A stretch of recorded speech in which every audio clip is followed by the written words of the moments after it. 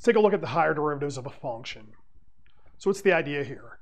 If I have a function f, we could take its derivative. Notation for that will be f prime of x or df over dx in Leibniz notation. There's nothing stopping me from taking f prime and applying derivatives to that over and over again. So here we want to make sure we know what the notation looks like. So if I take f prime, take the derivative of that, that's what we're going to call the second derivative of f. We'll write that as either f double prime of x, or in Leibniz notation, d squared of f over dx squared. Now you want to be careful with this because in the Leibniz notation, d squared of f over dx squared is not the same as df over dx quantity squared. So an example that shows that, just let f be equal to x squared. First derivative is 2x, second derivative is 2. So d squared f over dx squared is 2. df dx quantity squared is 2x squared, which is 4x squared. So those two things are definitely not equal. So you just need to be careful with that. Now, in general, if I take n derivatives, we're going to call that the nth derivative of f.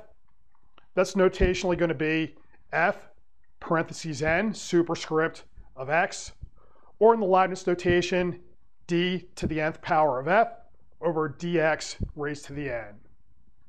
Let's look at a concrete example for this. Now, I'm going to have my function, polynomial, x cubed minus 12x squared plus 4x plus 2. Take its derivative. That's going to give me 3x squared minus 24x plus 4. Do another derivative. That gives me the second derivative. That's going to be 6x minus 24. I do another derivative. We're going to call that f triple prime. That's going to be equal to 6. And then I have fourth derivative. That goes to 0. Let's note, for the fourth derivative, say, we could write this as, in Leibniz notation, okay, d raised to the 4 of f over dx to the 4th. So you'll encounter both of these when you read through calculus. So what's the physical interpretation of the second derivative? Let's consider motion in a line. So here, I'm going to have a position function, s of t, where t represents time. Take the derivative of that, I'll get the velocity function. So that's just going to be the instantaneous change in position over change in time. Then if I take the derivative of that function, I'm going to have our second derivative. That's what we're going to call the acceleration function. So that's the instantaneous change in velocity with respect to time. Now, let's look at a basic example. So we're going to have a rocket on a platform 50 feet high. We're going to send it up with initial velocity 100 feet per second. It's going to go up. Gravity is going to act down on it. So it's going to go up, it's going to stop, and then it's going to fall back to Earth. So in this case, our position function is going to be given by 50 plus 100t minus 16t squared.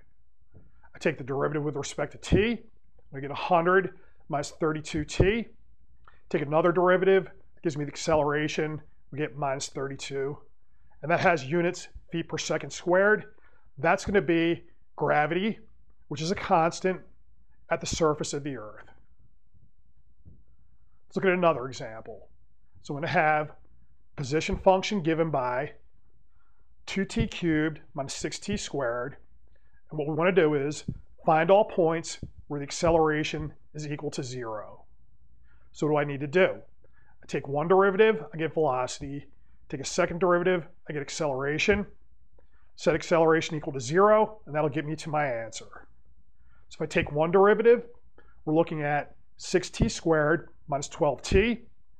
Take the second derivative, I'm going to get 12t minus 12. We set that equal to 0. That's going to give me t equals 1. So the acceleration is going to be equal to 0 at the point where time equals 1. So that's our answer. If you want the position, you just put that back in to your original equation. So that'll happen when we're at position minus 4.